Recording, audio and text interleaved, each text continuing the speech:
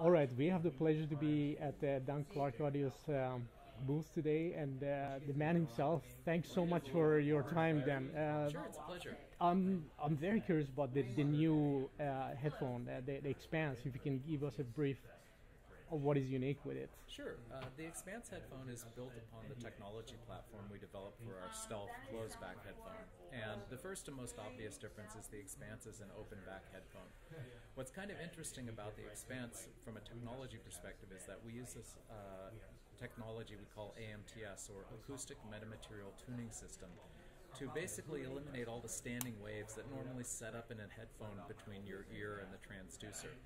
And you can liken that as an analogy to taking all the standing waves and reflections out of a listening room or a club or a stadium where, as pretty much everyone knows, you walk around through those spaces and the sound changes based on the reflections of sound off the walls.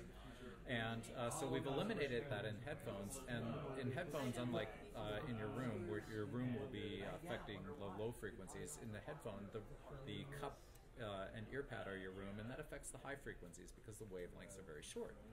And so what happens is all the energy that normally would bounce around in there and make the sound kind of ragged or synthetic or harsh, all those standing waves are eliminated, and it leaves a sound that is more reminiscent of listening to like a live acoustic performance or a live performance outdoors where you have no reflections and standing waves to contend with.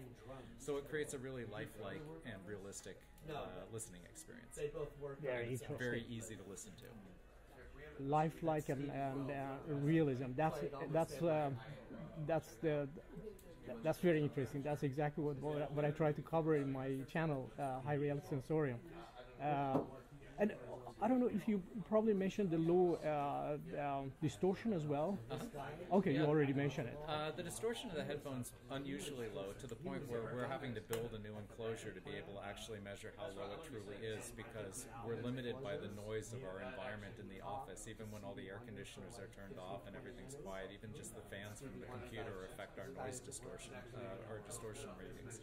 But our distortion measurements have gotten as low as 0.008% in the upper mid-range, lower treble region, to 0.03% in the bass region, even at like 104 decibels. Right. And I know that Amir from Science Audio Review, he reviewed the stealth. Yes. And that headphone is one of his favorite daily drivers, yes. As I understand. So, yeah, thank you so much for this. And now we're gonna head over to look at the headphone themselves. I think I think that my son here. What did you see? What did you think about just the quality, the build quality? I think it's like because like all of the headphones just sound like it's like very like smooth. So Yeah. you can, like hear it Yeah. from like full-tone polyphonic synthesizer ever made. Right. Thanks so much, Dan. It was a pleasure. Thanks for stopping by. Thanks.